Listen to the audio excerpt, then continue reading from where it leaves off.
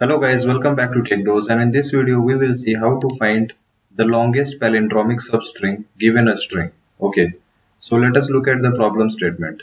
Let us say we are given a string which is A, double B and then double A. Now what will be the longest palindromic substring here? You can see that the longest palindromic substring will be double A, double B and double A. This is of length 6. This will be the longest palindromic substring.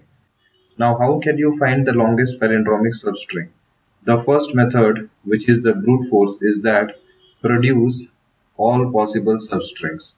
Produce all substrings and then check for each substring. For each substring, check if it is palindrome. Okay, check if palindrome. So, what will be the time complexity of this? If you already know, if you have a substring, if you have a string of length n, okay, then there will be order of n square possible substrings. Okay, so in order to check whether a given string is palindrome or not, you need to scan through all the elements of that string, and therefore to check palindrome you need order of n time. Therefore this brute force method will take order of n square into order of n, because for each possible substring you will have to check whether it is a palindrome or not. Therefore the time will be order of n cube. Okay, so this will be the time complexity. Now what can be the better approach? One better approach can be by using what is called dynamic programming. Okay, so let us look at how can we solve it by using dynamic programming. Let us say we take the same string. Okay, now how can we find the longest palindromic substring? Let me give the indices 0, 1, 2, 3, 4, 5, 6 and 7. Okay, now I will just make a table which will be from 0, 1, 2, 3, 4, 5, 6, 7, which will be the length, and row will also be the length 3, 4, 5, 6 and 7. I will explain you how I am filling this and why I am filling this. Okay, so first I will make the table. Let me make the table. It will not look too good because I am not good at drawing lines or either at drawing. Okay, so have some patience. This table is almost built. Okay, now that we are done, this indicates the starting position. Okay, so this here is start and this here is ending position. So these are the indices of the given string. If I say that the starting position is 0 and ending position is 3, then I mean this substring. Okay, so this is the meaning of this table. So what I will do is I will just fill this diagonal first. Okay, because the diagonal is covering from 0 to 0, from 1 to 1, from 2 to 2, and this indicates only a single element. Suppose I write from 0 to 0. So what is the substring which starts at 0 and ends at 0? It is only A. Okay, so this diagonal is basically a substring which is having just one element, and you already know that if a substring or a string is having just single alphabet, then it will always be a palindrome. So you will fill this diagonal by 1. Okay, so I am filling this by 1 because a single letter is always a palindrome. Now what I will do is I will similarly fill this length 2 substrings. Okay, so how will you compare the length 2 substring? Let us say you are given 0, 1. Okay, like this index. From starting position 0 and ending index is 1. So how will you find whether this is palindrome? You will simply compare if string at starting position equals string at ending position. If they both are equal, then this is palindrome. You can see that string at starting position, which is 0, is A, and string at ending position is also A. So both are equal. Therefore, this is a palindrome. Similarly, I will fill for 1 to 2. For 1 to 2, you can see that AA is also a palindrome. So you will fill 1. Similarly, from 2 to 3 is also a palindrome. You will fill 1. This one is not a palindrome. You will fill 0. This BB is a palindrome. You will fill 1. BA is not a palindrome. You will fill 0. And AA is a palindrome. Therefore, you will fill 1. Okay. Now, after filling this length 1 and length 2 substrings, Now what you will do is you will make a loop and you will just iterate through the entire loop. Okay, so I will show you the condition how you will check whether a given string is a palindrome or not. Okay, so suppose you have this A B C B A. Now suppose you know whether this one is a palindrome or not. Then how will you determine whether this entire string is palindrome or not? Suppose this is the starting position and this is the ending position. Okay. Now what you will do is you will compare this starting position element with the ending position element. If this string at starting position equals the string at ending position, if they both are equal, then this entire string will be palindrome only if the inside substring is a palindrome. Okay, so there are two conditions. Okay, first one is that s at start, this is start. Okay, this is start and this is end. S at start should be equal to s at end. Okay, if the boundary elements are equal. And second condition is that non-boundary substring should be palindrome. Okay, should be palindrome. If these two conditions are fulfilled, then you can say that this entire string is a palindrome. Okay, now how can we write it mathematically? Let me write it in mathematical form.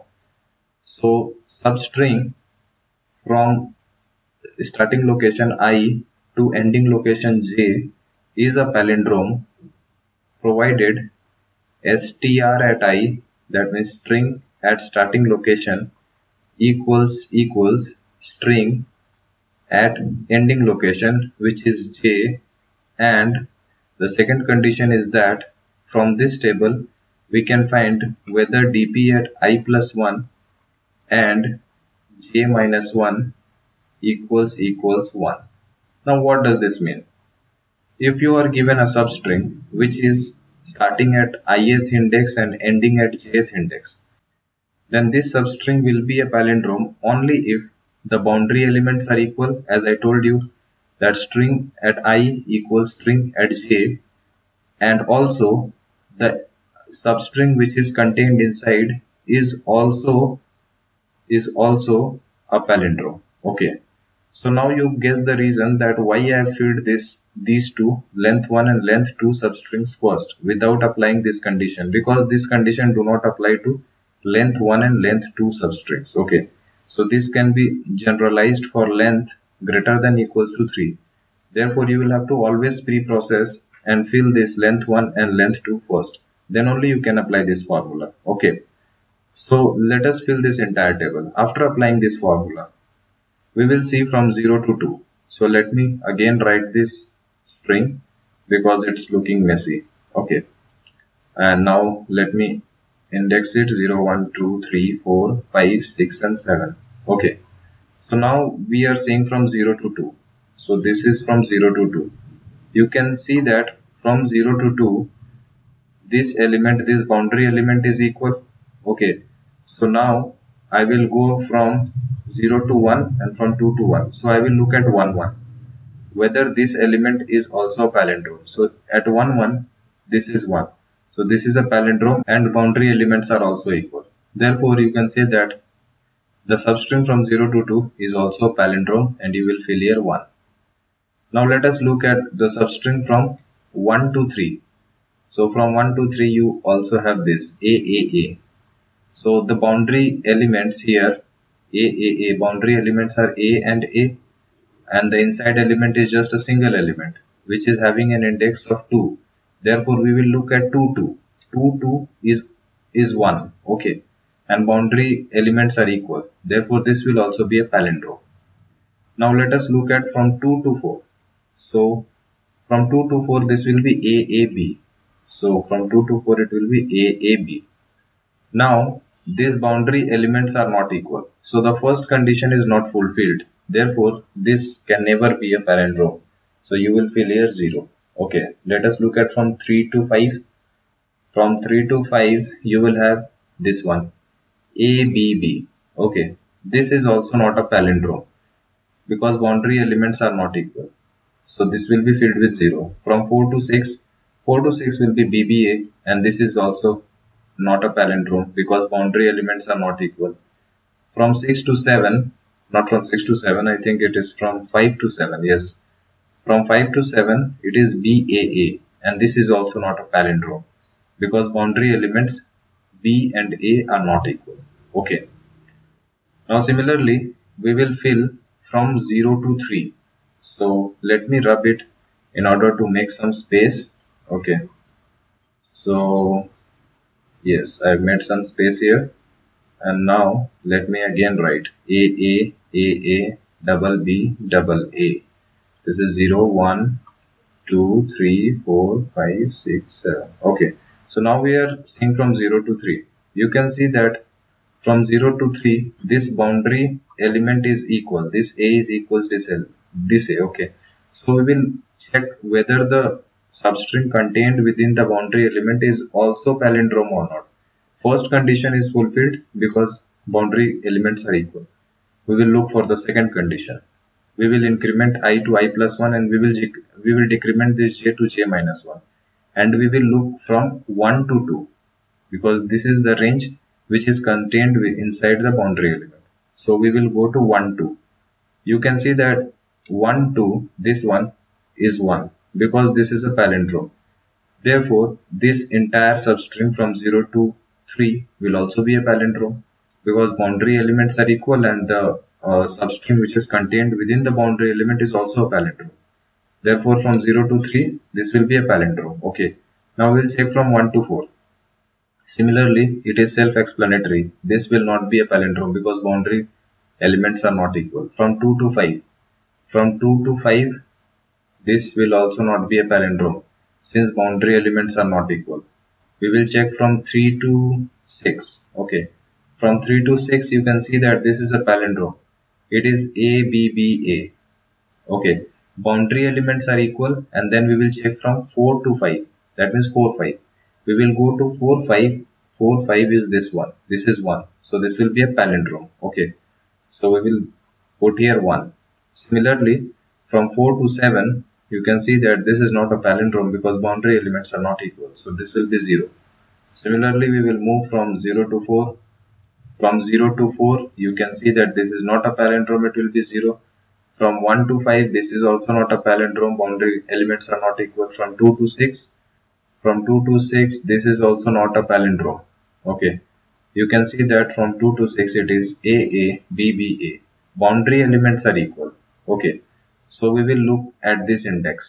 This is 3 and this is 5. When you go to 3, 5, it is 0. Here it is 0. Okay. So since it is 0, it is not a palindrome. So the string contained inside is not a palindrome. Therefore, entire string cannot be a palindrome. So this will also be a 0. We will look from 3 to 7. From 3 to 7, you can see that this is also not a palindrome. It will be 0. Now, you will increment the length from 0 to 5. 0 to 5 is not a palindrome.